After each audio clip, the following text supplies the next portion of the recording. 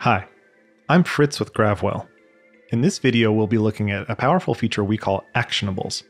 Actionables allow users to specify regular expressions that match on any data in any view in Gravwell and use those matches to launch queries, open dashboards, or even open external URLs.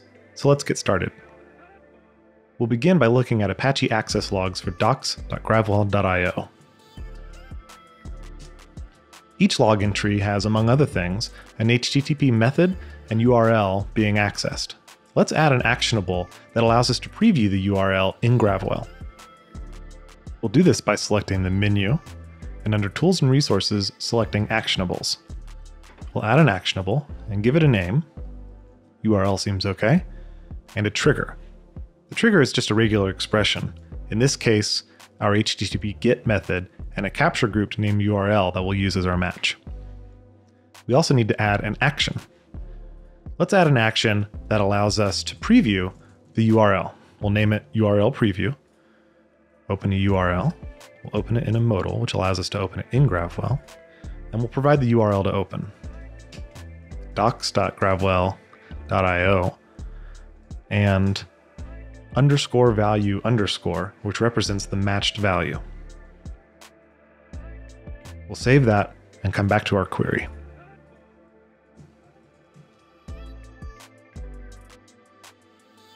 We now see in our Apache logs, the URL is hyperlinked. When we select that, we see our URL menu and URL preview. Now let's extend our actionables to add another trigger that allows us to look at related queries to a particular URL. We'll do that by going back to our actionable, editing the actionable, and adding a new action. We'll name our action Related Queries. We'll run a query, and we'll simply grep for our match.